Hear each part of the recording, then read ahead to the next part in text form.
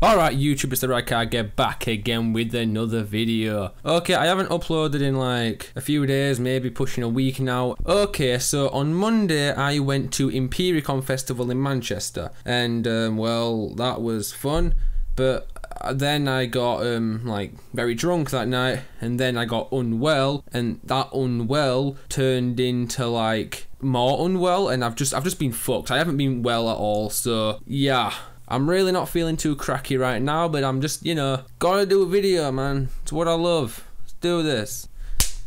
Oh, shit! Bear with me. Oh, fuck. Oh, fuck. Oh, it's dripping everywhere. No! Stop dripping! Stop it! No! Oh, I'm fucked. This is not what I wanted to be doing right now.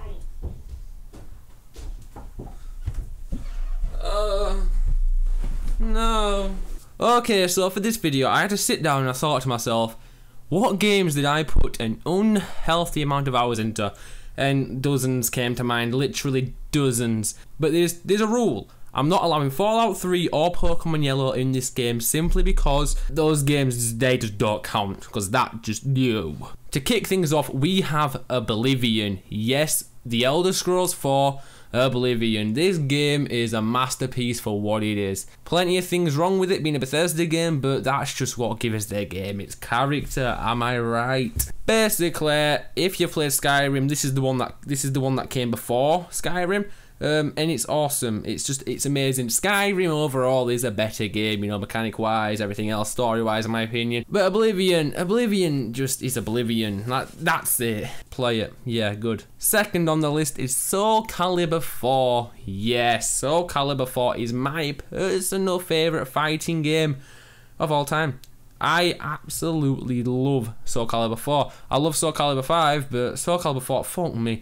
I got every single achievement in Soul Calibur 4, and there was a really hard one which involved you having to freaking finish that Tower of Lost Souls thing, whatever it's called. And let me tell you, that last Algol level, fuck. I'll admit, I'm actually rushing through this video because I really don't feel well. Next one on the list, Saints Row the Third. You have seen me play Saints Row the Third on some of my videos for the background video. Saints Row 2 is my favourite in the series, don't get me wrong, but I've just played Saints Row the Third more than all the other ones because it's so fucking dopey. Because let me tell you, I like GTA 4, but that game was a fucking letdown. And Saints Row the Third is just, that filled the gap when it finally came out, which was actually a few years later on. It is boiling in here. Last game, Bully.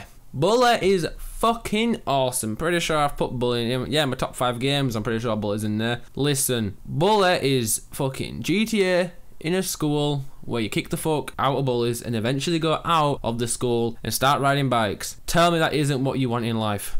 That is what you want in life. I'm waiting for Bully 2. They're fucking talking about Red Dead Redemptions, GTAs, this, that, fuck it. Oh, bring us another Bully, please. I love Bully.